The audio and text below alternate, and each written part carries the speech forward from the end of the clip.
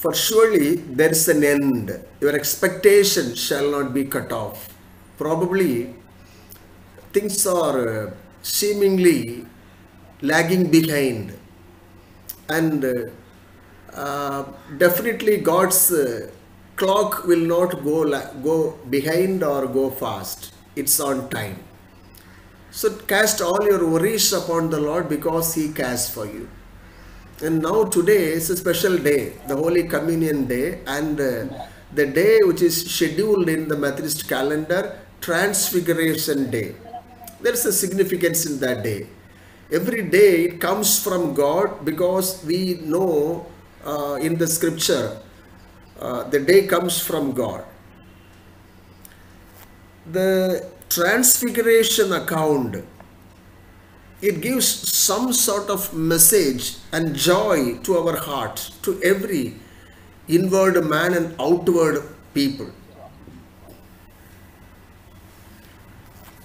It's a historical event, took place just after Peter rebuked Jesus. While the earthly ministry of Jesus, at the later part of in one of his discourses, Jesus used to say about the future, the prediction, the eschatological event that was supposed to take place in Jerusalem. So he said, Son of Man is going to Jerusalem now. He is going to be betrayed and he will be crucified. So one of the apostles, the Peter, he just took Jesus aside and started rebuking Jesus, and said, this will not happen to you. Jesus, this will not happen to you. You should not die on the cross. It shows Peter was not that much matured enough to understand what the will of God is in his life and the lives of the people of God, and what is going to happen next. He was not aware of all such things, because he was filled with the worldly spirit. Though he was having a closer association with the Lord, at least for 3.5 years in the ministry, he was not able to understand the things which was happening at that time and which is to happen in future. He was not aware. So that's how in turn Jesus turned towards him, and Jesus rebuked Peter. You do not have the things of God in your mind. You are merely man having the things of this world. So that was the background story. And after 6 days, Jesus comes to the Mount Transfiguration. He comes along with the disciples. He took 3 of the disciples. It is mentioned in the scripture. Matthew 17, we have read in the scripture portion. It is written, he took 3 of his disciples, Peter, James and John. Peter was already having the experience of going up and going down with Jesus. So now Jesus was intending to train his disciples to show the sovereign power of Christ Jesus, the divine glory of the triune God, who came down in the form of flesh, in the form of Jesus. So God the Father intended the disciples to know who Jesus is and what's the divinity and what's the sovereignty. So that's how the Transfiguration account took place. The message of Transfiguration, the substance of Transfiguration is the title of our message today. Substance of Transfiguration. A complete spiritual state of Jesus was manifested in a radiant or in a dazzling glory to 3 of his disciples. And this Transfiguration account is a sign that Jesus was to fulfill the law and the prophecies that had been foretold by the prophets. So Jesus was to fulfill the law concerning Jesus Christ and the prophecies pertaining to Jesus Christ. So that's how the law and the prophecy, the law was brought through Moses. The law was given by God through Moses to the people of Israel. And the prophecy, the major prophet, Elijah, was considered as one of the major prophets. So they are going to be pictured in the following verses. So what do we get out of this transfiguration account? What is the substance of this transfiguration event? What are the lessons we derive from the transfiguration account? Jesus, as we saw, Jesus intended to train his disciples to understand who Jesus is in their lives and the lives of the people of God. So first point under that, what are the lessons we learn from the transfiguration? Down through the decades, around 46 years, we have been taught regularly transfiguration. What is transfiguration? Trans, a different state of mind. It is almost like transformation. It comes a paradigm shift from one phase to another phase. So now the disciples were there in the mount. So Matthew 17:3, Moses and Elijah appeared before them talking with Jesus. Jesus, in front of his disciples, he was transfigured. He wanted to show the divinity of the supernatural sovereign God unto the people. He wanted the disciples to know the power and strength of omniscient, omnipresent, and omnipotent God. That's how in front of them Jesus was transfigured, and there in the presence Moses and Elijah were there. They are obviously, Moses and Elijah, they were the representatives of the law and the prophets respectively. According to Matthew 5:17, Jesus came to fulfill the law and the prophecies.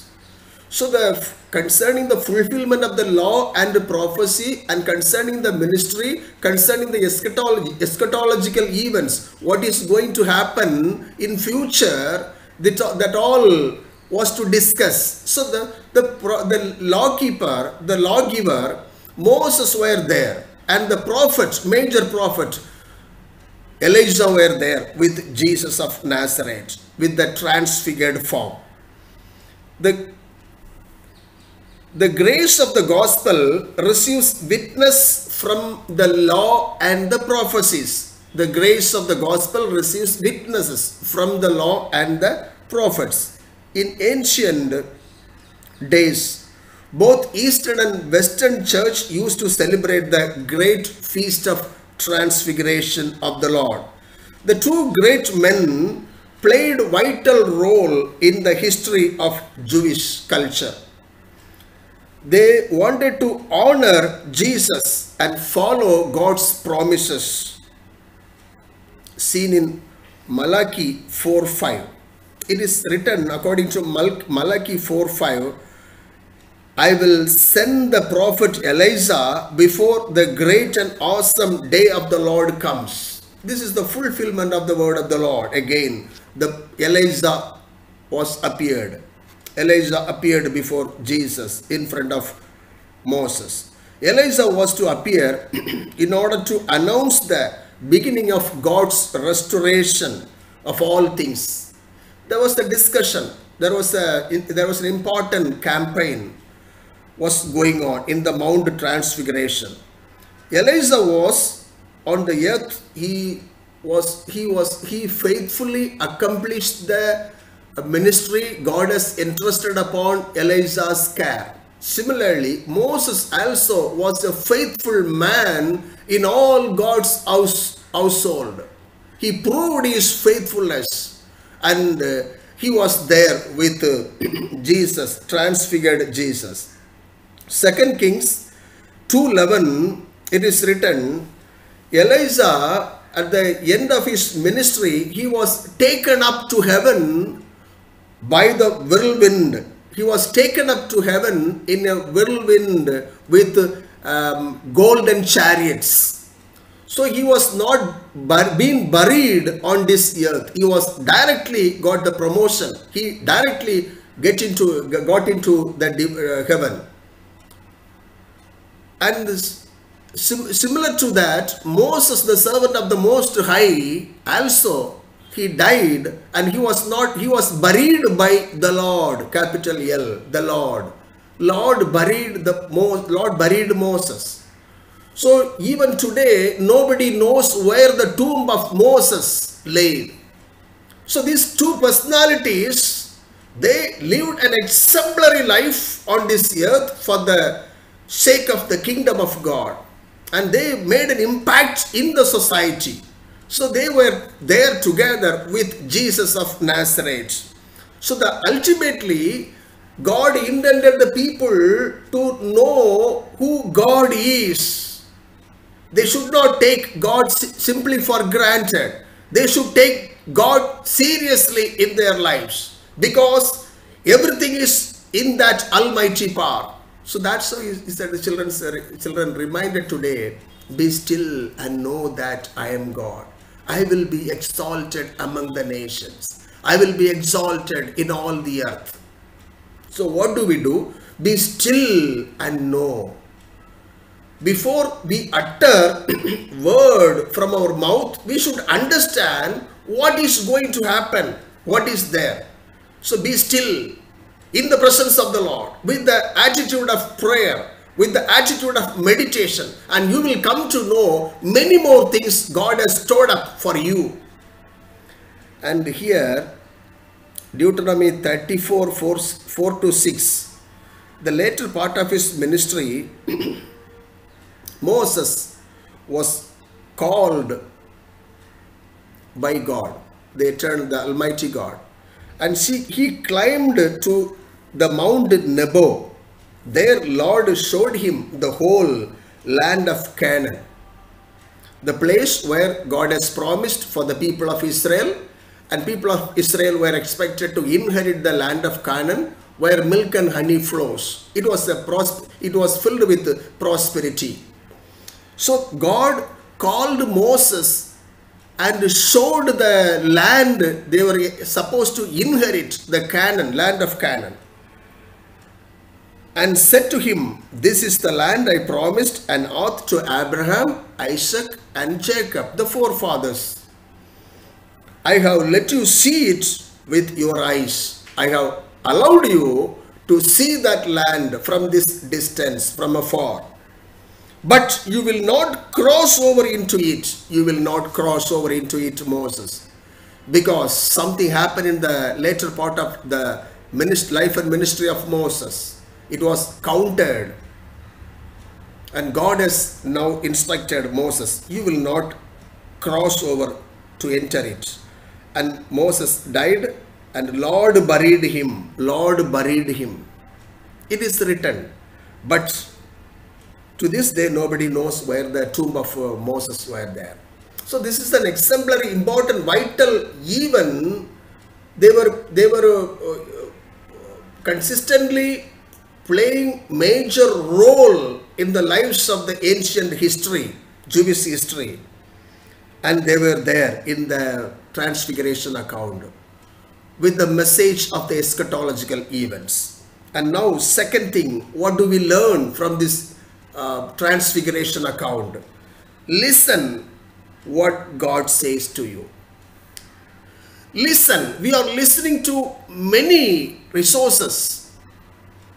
We are listening to the people in the world. We are listening to our own relatives. We are listening to something else. But here the special message comes from God. What is that? Matthew 17:4. One of the three. It is good for us to be here. Peter said in the Transfiguration, Jesus was transfigured in the midst of Moses and Elijah with the disciples, and immediately Peter opened his mouth and said, "It is Lord, it is good for us to be here." It is always good for us to be in the presence of the Lord. It will make much more difference than to sit in the worldly presence. And Peter said, "It is good for us to be here." Matthew 17:14, he further says, "I will put up 3 tabernacles, one for Moses, one for Jesus, one for Elijah." So let's have the harmony together in this place. So he, with his limited understanding and limited knowledge, with his anthropological view, the humanitarian view, human view, human idea, he just said what he thought in his heart. "Lord, I will put up 3 tents, one for Moses, one for Elijah, one for Jesus." And though Peter had an intimacy with Jesus for 3.5 years, he could not understand what is happening. And Matthew 16:23, Jesus rebuked him. "You are merely a worldly man. You don't have the mind of God." Have the mind of God. Let's have the mind of Christ. How he looked at the people who were suffering. How his heart was melted with compassion. While looked at the people's miseries. So we need to have the mind of Christ. In one place, Apostle Paul mentions, for us, we have the mind of Christ. So this, the message, the lesson we learn, the second lesson is from God. It comes from God. Listen to what God says. Don't jump into a conclusion. Don't decide for yourself with your worldly knowledge. You make something, you try to discern something from the word of the Lord. So the voice of the Lord says, you listen what he says. Matthew 17:5. While he was still speaking, one of his own. Peter was speaking on his own. It did not come from the heavenly wisdom. He talks by his own. And God intervenes. How did he intervene? For everything there is a limit. So this Peter was allowed to talk in the presence of the Lord. And he said, first, it is good for us to be here. And then he kept on talking by himself. What did he say? Okay, I will make a tent, separate tent for you, for each one of you. So the God intervenes. No, he just controlled Peter. For everything there is a limit. Even God has put up the boundary to the sea, the rugged sea. You are allowed to come up to this extent. You are not supposed to come beyond the boundary I have set. So immediately God began to speak to Peter. What did he speak? A bright cloud covered them. Revelation 1:7. A bright cloud. Immediately the bright cloud covered these disciples. Covered the whole sea. The cloud represents here, according to Revelation 1:7, the same Jesus is going to come back with the clouds. The clouds is the thing God uses to manifest his presence. So Jesus is going to be appeared in the clouds. And even in Acts of Apostles, at the end of his earthly ministry, while he was taken up, the men of Galilee, they were auspiciously looking unto Jesus while he was taken up. And immediately God the Father sent 2 of his angels and the message passed on unto these beloved disciples who were expecting Jesus taken up. Men of Galilee, this same Jesus is going to come back in the cloud. The cloud hid Jesus. It is written, the cloud hid Jesus. Now the voice of the Lord has come from the cloud. 1 Thessalonians 4:16 and 17. The Lord has come down from heaven with the clouds. The dead in Christ will rise first, and the people who are alive will be caught up within a twinkling of an eye. That's the mystery. It's going to be revealed. This is a reminder. And the cloud covered them, and the voice of God was uttered. This is my Son whom I love. With him I am well pleased. Listen to what he says. Listen to what he says. That's the second message. Second lesson we receive from God is stop talking. It's not a meaningful word. The way you talk. Only listen what God says. That's enough. You make a full stop over your own talk. Listen what God says now. What God says? You listen what Jesus says. This is my beloved Son. He is my beloved Son. This is my Son whom I love. You put on love. Put on love. You keep yourself away from bitterness and hatredness and several other carnal characters. You just keep yourself away from that and put on love, because this is my Son whom I love. I love my Son, only begotten Son. With him I am well pleased. I am well pleased. And further he says, listen to him. Listen to him. God hates senseless talk. Matthew 3:17. In a baptism account also it is seen, Jesus, the Son of God, was there.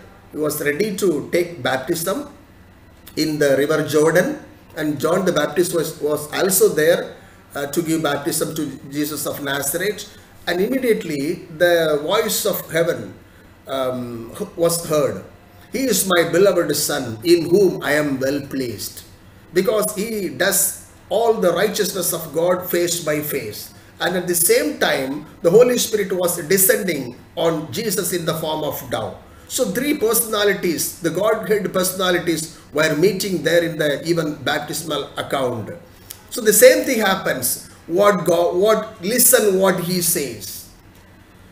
Don't listen to human being. Listen what God says. As Mary sat at the feet of Jesus, we are expected to listen what God says. We are expected to be on our knees and listen what God says. The second message. First message, be still and know that I am God. Second message we learn from this Transfiguration account is to listen what Jesus says. That's how the word of God is given to our hands. In olden days, in ancient times, God spoke directly. Peter, stop talking. Listen what Jesus says. And now we have the Bible with us. We have the word of God, and it speaks to us if we refer seriously. Then third thing, the worship has been initiated. The worship of the divinity. Now the third exhortation through this Transfiguration enlightens us to worship the divinity of the sovereign Lord. Worship the divinity of the sovereign Lord. Humanity and divinity. Worship the divinity. Jesus is 100% human, sinless, and 100% divine. Worship the divinity. Find out the divinity. Search the divinity of the sovereign Lord. Worship the divinity of the sovereign Lord. Ultimately, the worshippers are expected to worship the Lord in truth and spirit. And by this incident, the worship was reinstated. How do we worship the Lord?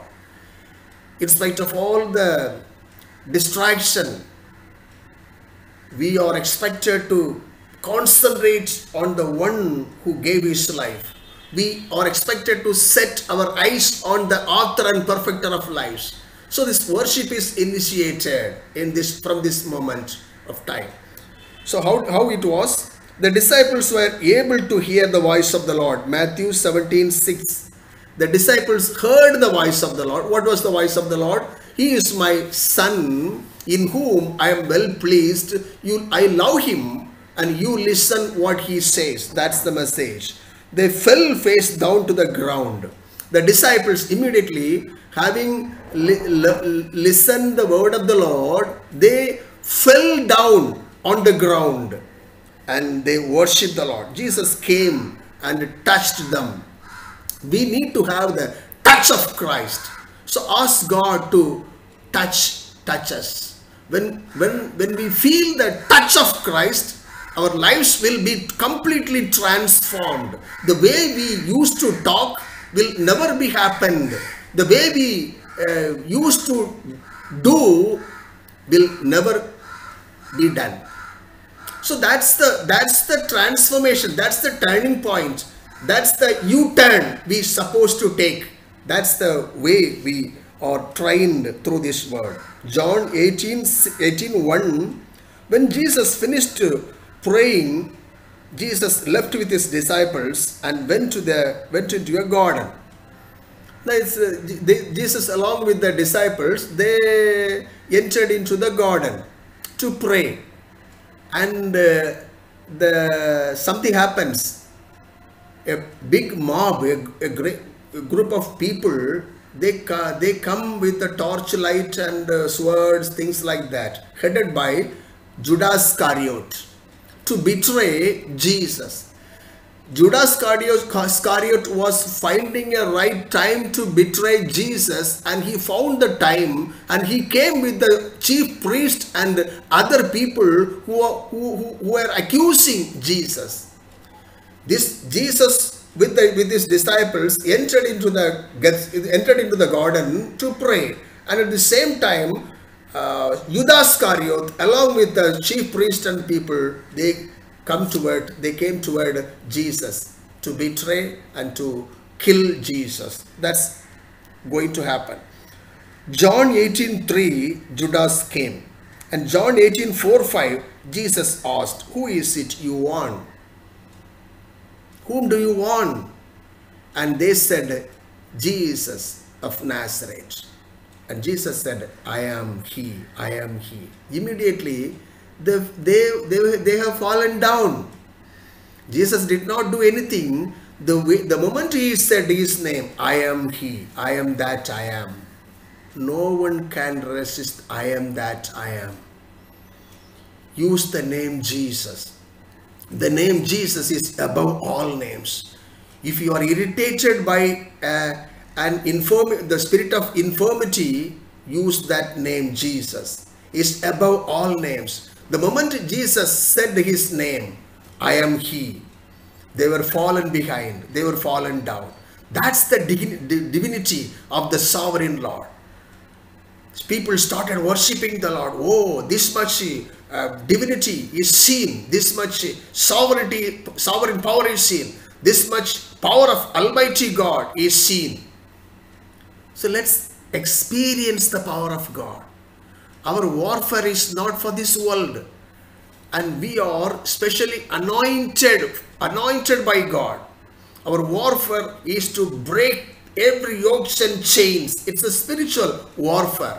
You can pray silently, and outwardly you will receive the answer.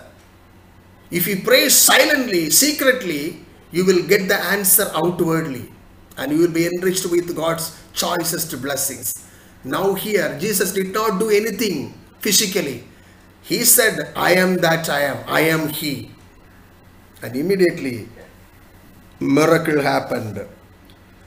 Romans 14:11, Philippians 2:10, every knee shall bow before Jesus. Isaiah 45:23, every knee shall bow. My dear friends, do not worry about anything causing trouble, bringing trouble in our lives. Just take the name Jesus, and definitely you will see the difference. Whatever the physical ailments, whatever the diseases, whatever the infirmity, whatever the struggle you face, whatever the suffering you go through, don't bother such things. Just concentrate on the name Jesus. You will achieve what you exactly wanted to achieve in your spiritual life. And the same thing exactly happened. Matthew 17:6, Jesus said, got up. They were fallen down. While Jesus uttered his name, I am he. Immediately, the people, they wanted to accuse Jesus, they wanted to capture Jesus, they wanted to crucify Jesus, they were fallen down.